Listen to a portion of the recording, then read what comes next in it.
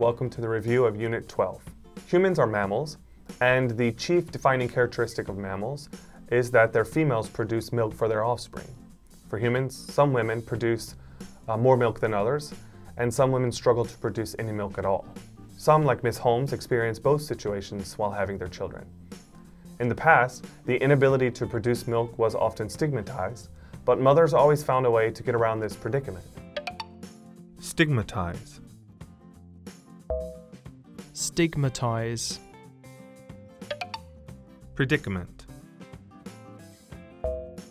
Predicament. For example, milk from other mammals like cows, sheep, goats could be used in a pinch, but their milk was tailored to their species, so it doesn't actually provide full nutrition for babies in the long run. In a pinch. In a pinch.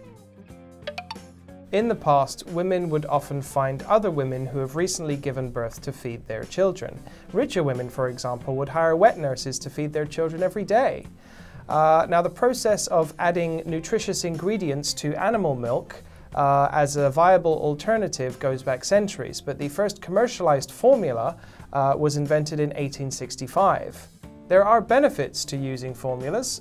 For example, they are more convenient and they are often more nutritious. However, one of the drawbacks to this is you don't get the same passing of antibodies from mother to child that you do with breast milk.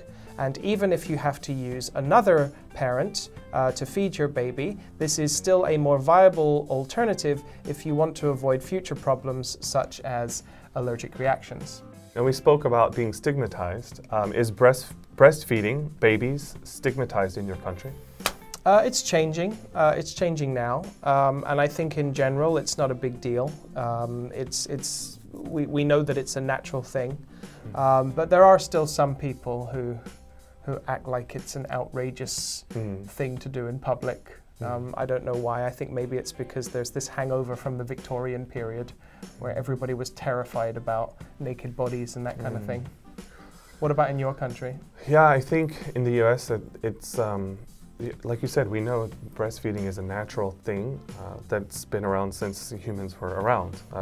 But some people maybe have over-sexualized that act, or maybe politicized that act, I don't know. But there's a kind of group of people that really don't like that, and there's an increasing number of women who say it's a natural and we shouldn't worry about that. What about weaning children in your country? Is there an age that people usually wean their children? To be honest, I have no idea.